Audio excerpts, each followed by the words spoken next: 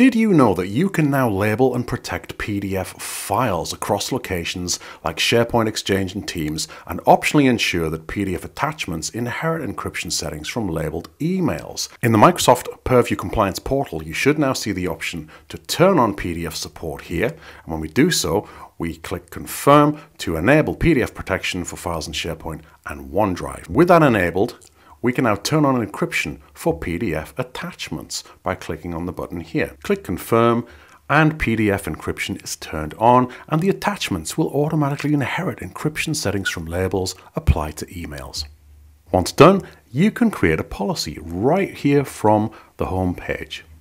Choose the info that you want this label applied to in the usual way. It will load the usual templates from the categories that we are used to. We can choose one of these, go next through the wizard and put in the settings that we want